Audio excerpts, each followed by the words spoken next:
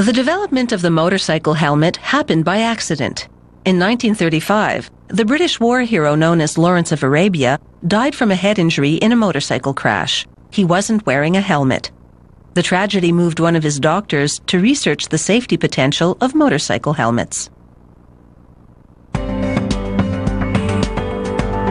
The motorcycle helmet is the most important part of the motorcyclist's safety gear.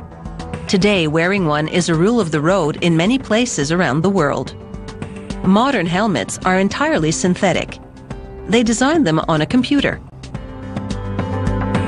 The software guides milling tools to produce a prototype from polyurethane foam. The prototype gives them a good look at the helmet's shape and style.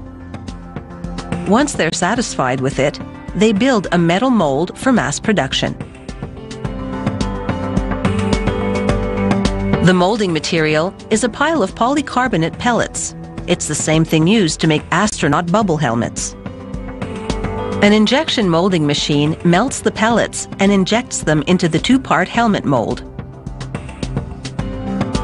The polycarbonate cools and solidifies into the shape of the mold. The result is the outer shell of the helmet, complete with holes for vents and other parts. Next, a robot grips the helmet shell and moves it against a sanding belt to smooth the seam left by the mold. The robot also gives the shell an overall polish. It then goes for a spin as sprayers coat it with black paint. A factory employee pulls a sheet of decals through water to lift them from the backing. She applies the decals to a white unpainted helmet. It's a flashier look than basic black. It takes practice to be able to apply the decals correctly because the helmet surface is complex and curvy. She smooths out air bubbles in preparation for the application of a protective clear coat. The next assembler installs a pivot mechanism on each side of the helmet. They'll enable the face shield and visor to be raised and lowered. The hardware fits perfectly into the molded niches. There's just enough room for the mechanisms to operate smoothly.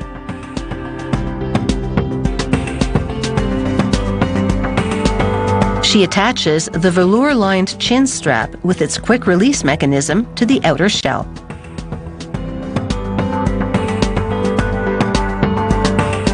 Then these foam polystyrene pellets are transformed into the helmet's cushioning inner shell. The pellets flow into another injection molding system. A nozzle injects the melted polystyrene into the mold and it takes the shape of shock-absorbing helmet liners. The foam solidifies and the machine ejects the completed liners. The density of the polystyrene foam varies throughout the helmet for strategic shock resistance, enabling it to meet international safety requirements.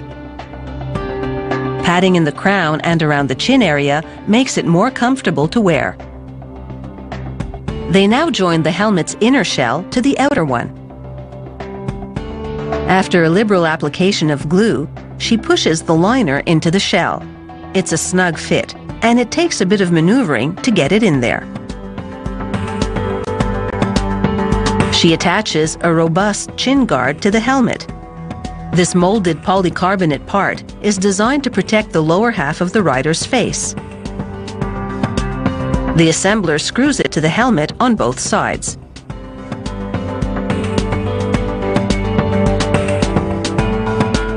With this part in place, the rider should be able to take it on the chin if necessary.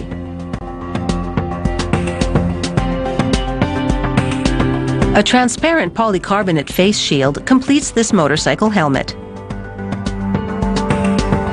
And now, a test. They drop a helmet from a height of over 3 meters to confirm it can take a fall without falling apart.